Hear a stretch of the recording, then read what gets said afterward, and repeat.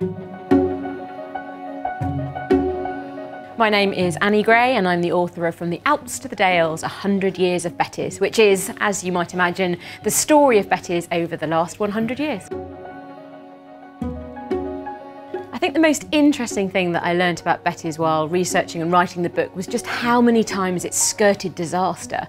Most people, I suspect, coming through the doors of Betty's think that it's always been like this, that it will always be like that it's a solid, stable thing, and in some ways it is.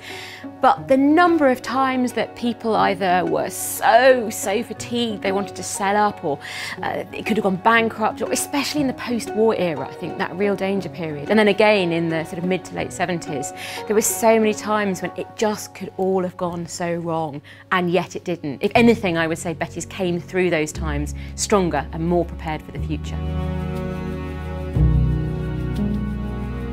There's a huge choice of characters to write about. I mean, nearly everybody I wrote about was amazing, but if I had to pick one person, I think it would be Ida, Victor's mum and Fritz's sister. She was such an influence on Fritz, Frederick as he later became, and indeed of course on Victor. And she's one of those unsung heroes, so much there in the background, so calm and cool and collected, and yet so funny. The letters between her and her brother and her and her son were just a joy to read. So for me, it has to be Ida Wilde.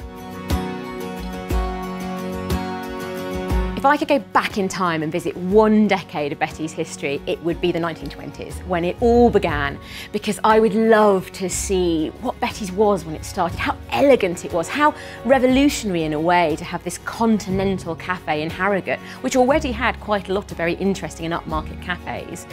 I'd like to then sort of stay, if I can, until the opening of York, because, I mean, the Queen Mary replicated on the high street in York, what a thing. And on the way back, I might just dip into about sort of 1952, just so I can see how bad rationing food got.